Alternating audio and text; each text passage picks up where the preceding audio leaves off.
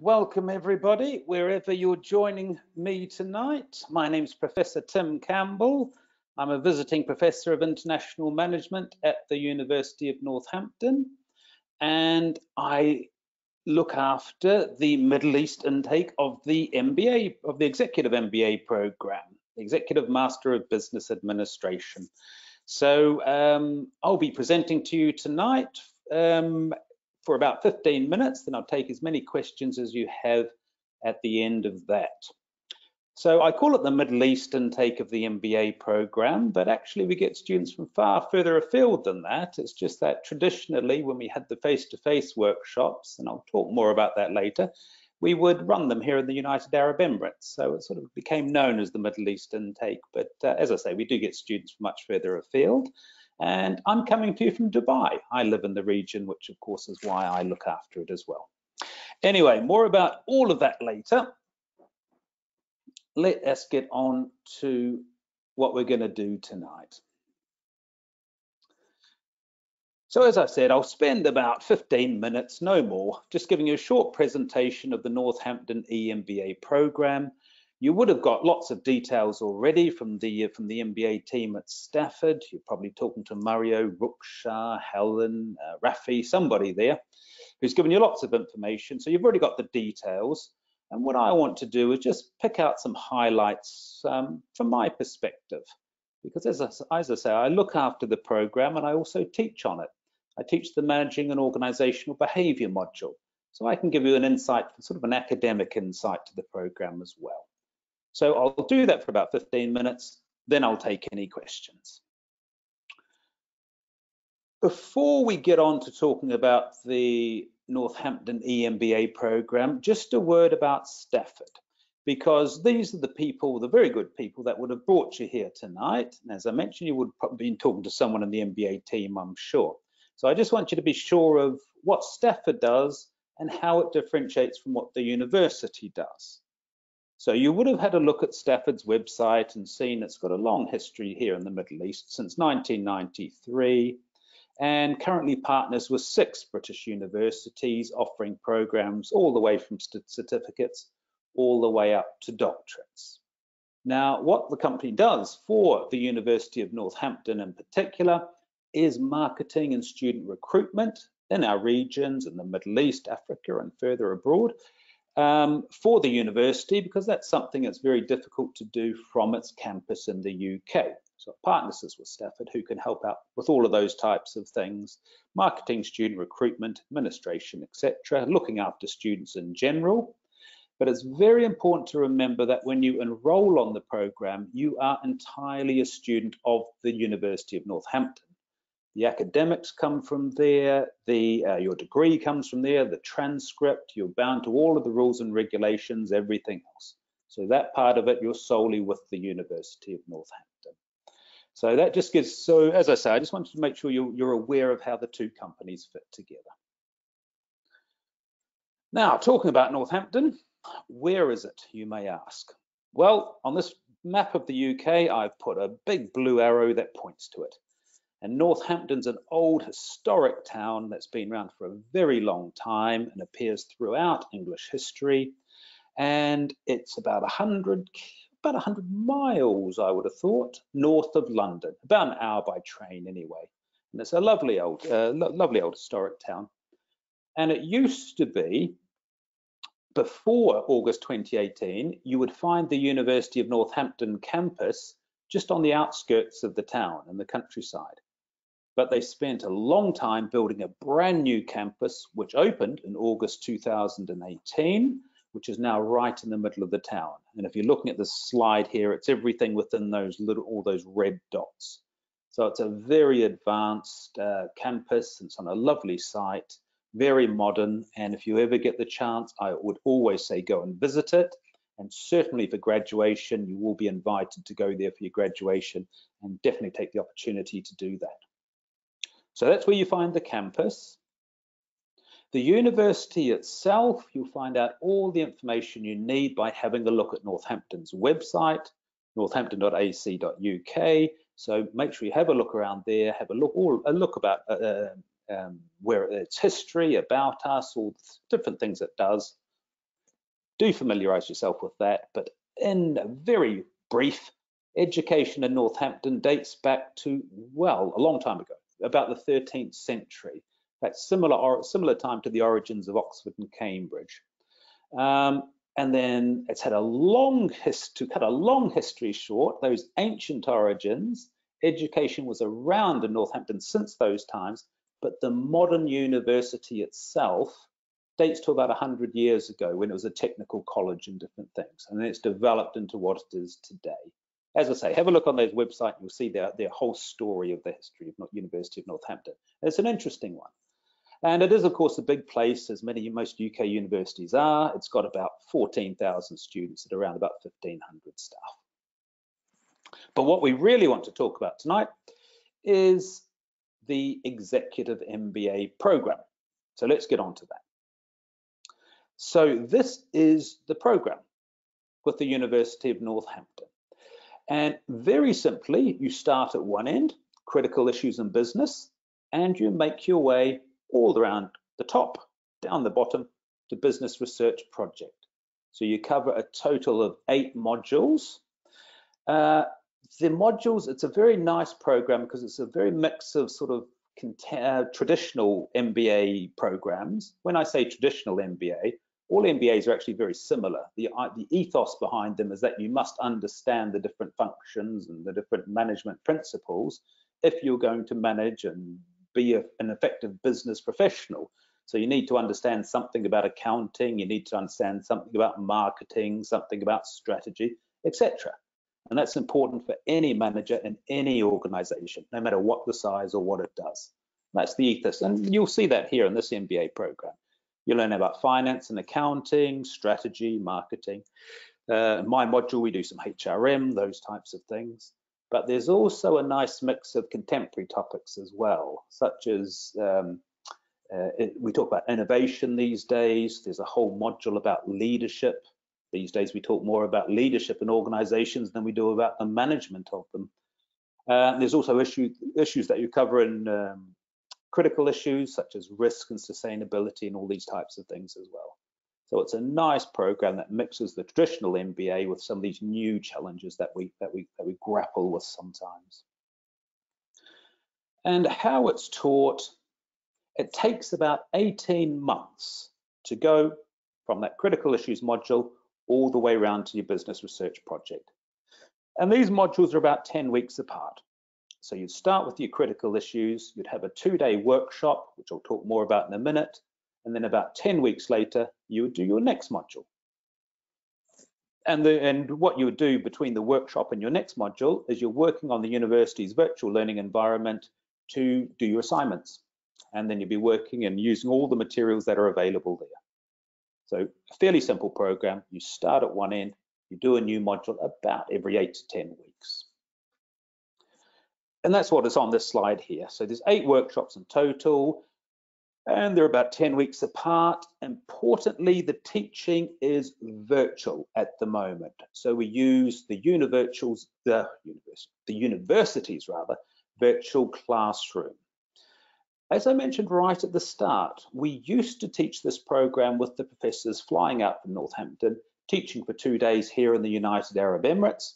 That COVID put a stop to that. And nothing about the program actually changed. The only thing was, instead of your professor being face-to-face in a classroom, your professor is now, like I am now, using a virtual classroom. So they're still synchronous, the classes, you're still taught in them. The same materials, the same content as you always have been. It's just the delivery methods that's changed because of COVID.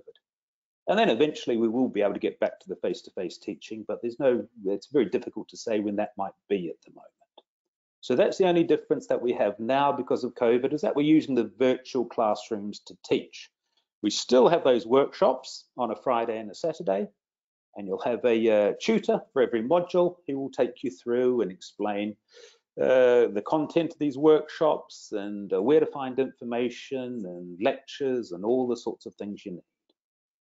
And then, as I mentioned, you'll have about 10 weeks then to do your assignments, where you'll use the virtual learning environment, you'll use the university's library to be able to support you doing to do the assignments, which you then hand in, then start your next module.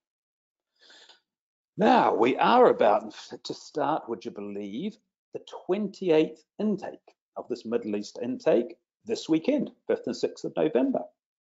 So for you guys here tonight, I'm sure we'll be thinking about the next intake, which will be in February. We have 3 intakes a year.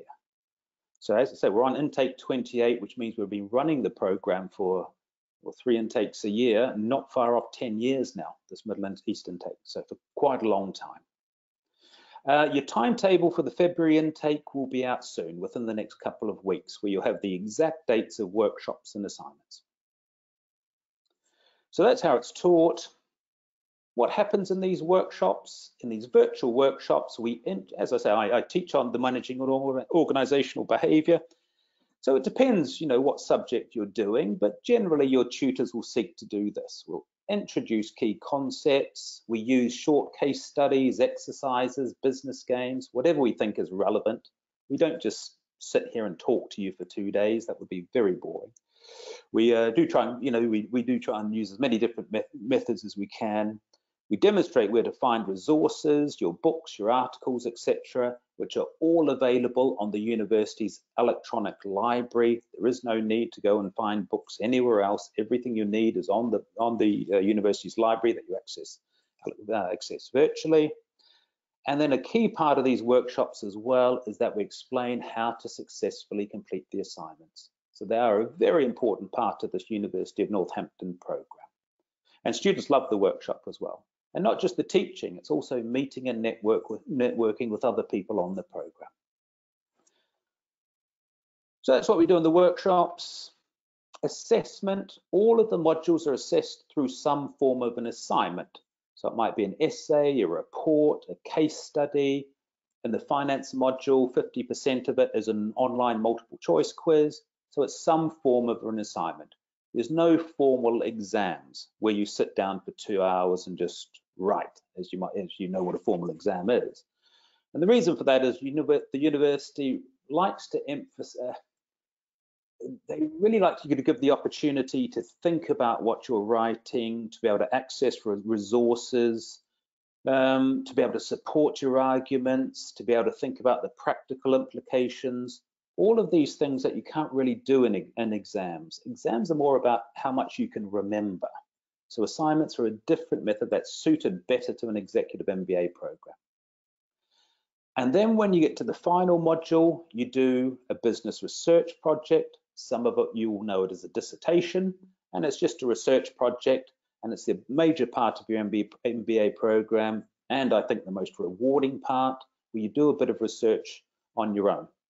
And you have a supervisor that helps you out for that from the university, and it's about 15,000 words. So that's your last bit that you hand in, and that's your contribution, if you like. You actually give a contribution to knowledge by doing that, which is why I say it is a rewarding thing to do. Entry requirements, fairly standard for an MBA program. Normally have a bachelor's degree and 2 years of relevant work experience. If you don't have a bachelor's degree, we call that non-standard, and we'd expect at least 5 years of relevant work experience. And when I say relevant, it means that you can demonstrate managerial responsibilities. You may not necessarily have the word manager in your job title, just that you can demonstrate that you have some sort of degree of planning over the work that's done, or organizing, leading people, controlling how things are done. And I'm sure when you look at your jobs, you'll all find you do these types of things. Lots and lots of support on the program. There's the University of Northampton's program leader, and you will meet her in the business research project module. There's also the local program leader, which is of course me. I live in the region and I look after it. All of your tutors have all of your modules have an expert tutor. So your finance person will have a finance expert, your marketing, a marketing expert, etc. You have all of the university's administration and access to all of their resources. But we also have administration locally. If you can't find something or get stuck, we have some, Karen in our office can helps out, I can help out. There are various other people who can as well. And I mentioned the virtual learning environment we use. Northampton calls it the Northampton Integrated Learning Environment, or NILE.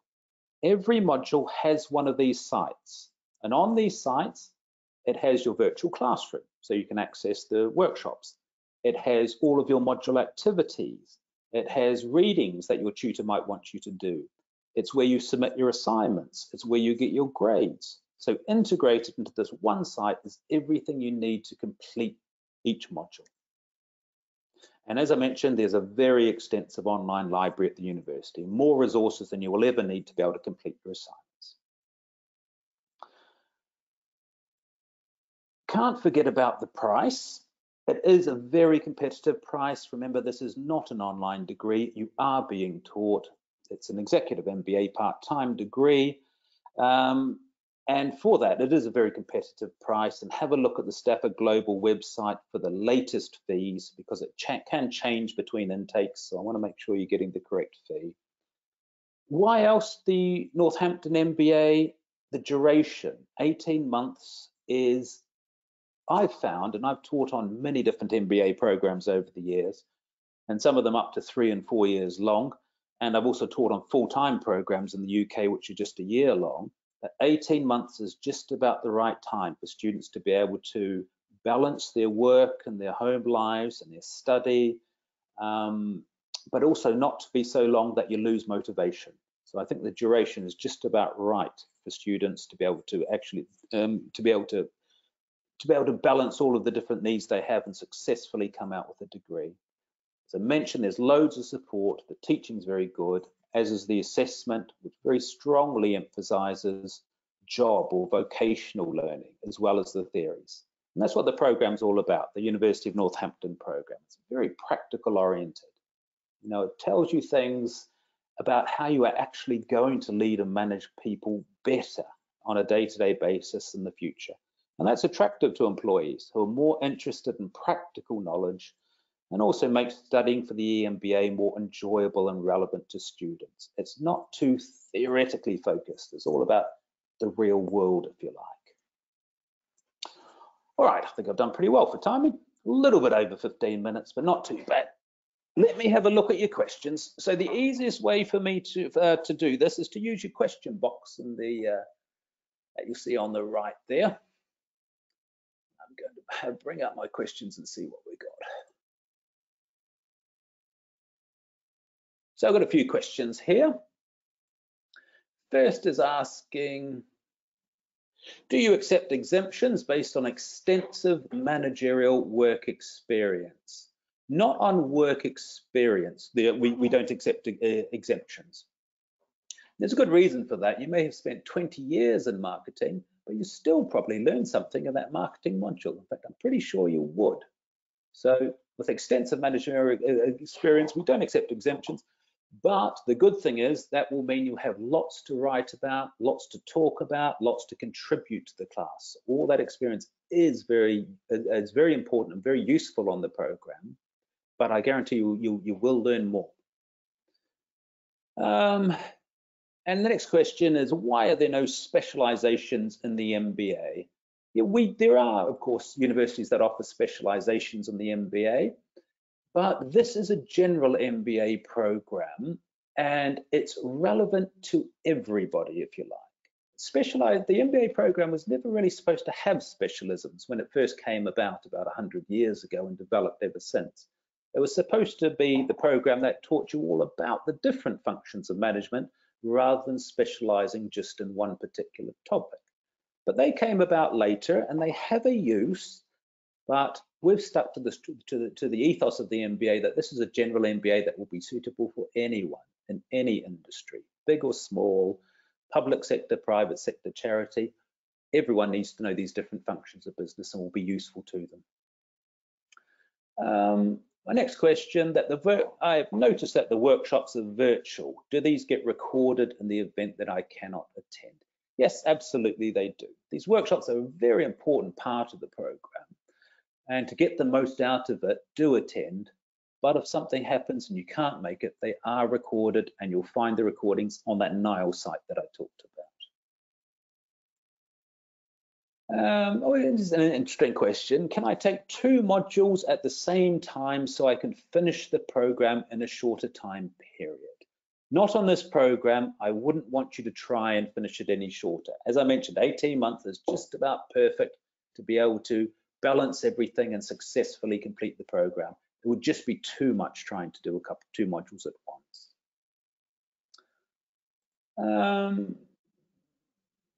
Get my next.